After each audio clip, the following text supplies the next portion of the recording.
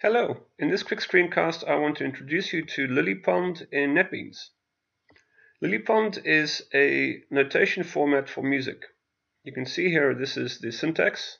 There's a special syntax which when you run LilyPond on the command line or via the LilyPond tools application or some other LilyPond GUI editor of some kind, the output from LilyPond is a PDF file that looks like this in this particular case for this particular set of music notation. If I now go into NetBeans, I can create a new LilyPond file. So here is a new template for getting started. So what we're going to do is we're going to actually take this content here and convert it ourselves to see if we do get what you see here. So it's actually called Fibonacci. Fine. We'll call it that. Click Finish. And here you can see we have a file. And I'm going to just copy this directly from this Wikipedia page and paste it into the file. And I'm pasting it right now, but I'm not saving it yet because I want to show you what happens when I save it.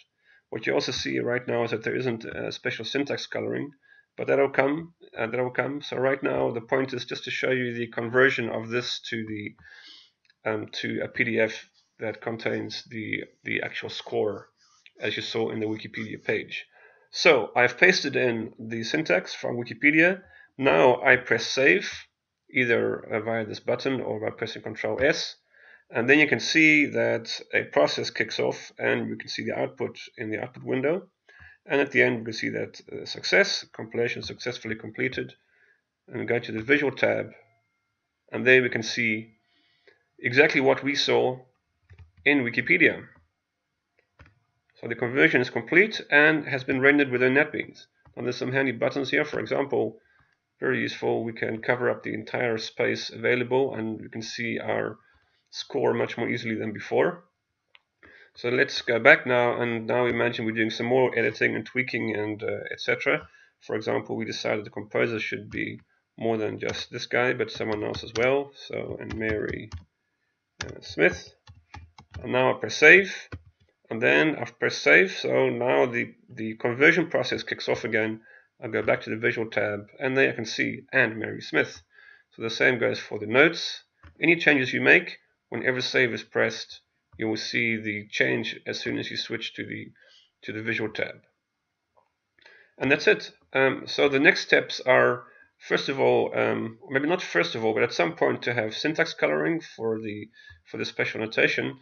But also, how this has been implemented here is, this is not purely a PDF reader. I actually have here the LilyPond tool, which means we can, you can see there's a cursor, there's a cross cursor right now, but when I'm actually on a note, you can see there's a hand cursor.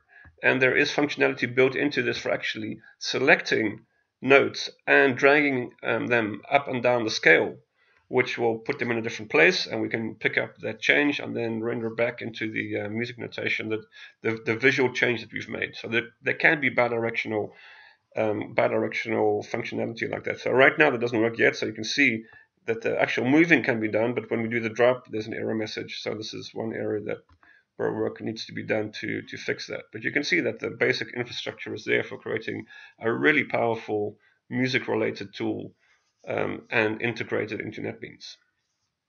Watch the space for more information in the coming weeks about working with music in NetBeans via LilyPond.